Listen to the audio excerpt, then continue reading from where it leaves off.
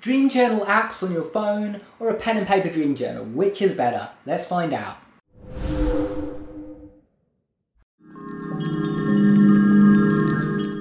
Hey guys, welcome back to Tipharot. It's me Matt here, and today we're talking about dream journaling. So if you've been following this channel for a while and you're familiar with the Lucidity process, you'll know that it's a good idea to journal your dreams.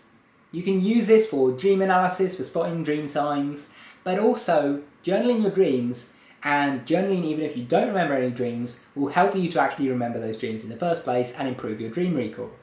So it's a vitally important part of the process. But I've been asked this question a lot: which is better, a pen and paper journal or one on your phone, one of the journal apps? So there are pros and cons to each.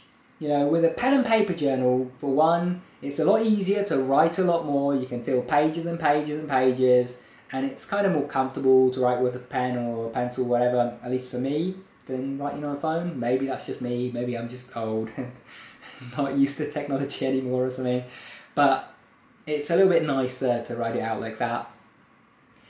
Also, there is another advantage, and that is the fact that if you wake up in the middle of the night, you don't get that, harsh light from your phone screen. You just write it down and it doesn't bother you, it doesn't really disturb your sleep. Now, on the other hand, a phone app has the advantage that it's kind of a lot easier to just jot down some notes. You don't have to get up, open the book, find the pencil, struggle to actually see what you're writing and think how you're going to write it out. You just get your phone, open the app, and you just type a few notes in there quickly. So you can do it really quickly before you forget the dream, and then you can just go back to sleep without really stirring much. Now, phone light is an issue. If you turn on your bright phone in the middle of the night when you wake up from a dream, there is a good chance that it's going to stir you from sleep a bit too much and make it difficult to fall back asleep. But what I find helpful is minimizing the brightness of my screen. I turn the brightness right down to the lowest setting so that, it's not so bright that it really wakes me up. And also what you can do is you can install a color filter on your phone that blocks out the blue light at night. And when you do that, when it actually turns on in the middle of the night, when you actually turn it on, it's not going to blind you with all this blue light, and it's not going to wake you up, because blue light interferes with melatonin production and so makes it more difficult to go back to sleep. So what do I use? Well, personally, I use a phone app. I use the app called Lucidity, and I've actually done 2 videos about this app. I did a video about the original app before it received some updates, and I did a video about the new updated version, which is a lot better. So if you want to, you should check out those videos. They're on my channel. Just search Lucidity app. I'll probably include a link in the description or something, but if I don't, just search my channel for Lucidity app and look at the review and look at the updated version. It's a really good app, it's completely free, and there is a premium version with some additional features, but if you don't feel like paying, there's everything that you need in the free version. Now, what I'll occasionally do, if I have a really in-depth dream, one that I really want to remember in more detail, then I feel like a phone app kind of doesn't always cut it, because I just find it hard to write masses and masses of text on my phone. It's just not comfortable to me. I prefer, writing at a keyboard or writing, pen and paper. So if I have a really memorable dream and I really just want to have all of the detail, then I will then rewrite that dream in more detail on my computer or on a bit of paper. But what I initially do is I'll open up Lucidity on my phone, and I'll start by just briefly describing the dream as quickly as possible and then adding in some more detail as needed.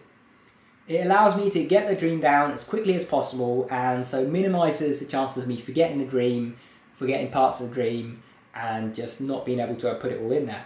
But what about you? Which should you use? Well, it's ultimately up to you, but I do think that having an app on your phone, just to take the notes, the basic notes about your dream at least, is the best way to do it, and it allows you to remember more of your dreams and get that information down when it's as fresh as possible. I do also suggest, though, having some kind of pen and paper or on your computer journal for writing those dreams down in more detail, analysing them and so on, if that's more comfortable to you like it is for me. So in short, really the answer is kind of both, but with a preference for the phone apps. I hope you enjoyed this video. Now, if you'd like to learn how to have your own lucid dreams, I have this 14-part lucid dreaming audio course. It's called Advanced Lucidity, and basically what I designed the course to do is to teach you to actually master lucid dreaming, to have your first lucid dream and to learn different methods to do it, to actually control those dreams and do the things that you want to do. Because when you get lucid, the first time, you have all of these things that you want to do, and sometimes it's just too much. You have to figure out, how to spawn characters, how to fly, how to, change your dream location, how to actually have more of those lucid dreams if you just got lucid spontaneously. So what I designed Advanced Lucidity to do is basically to capture all of that into one course and make it easy for you to go through it step by step without having to worry about what you need to do next, because it's all there in order and easy to follow.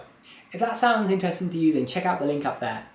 Thank you guys for watching. I hope you enjoyed. If you did, be sure to subscribe.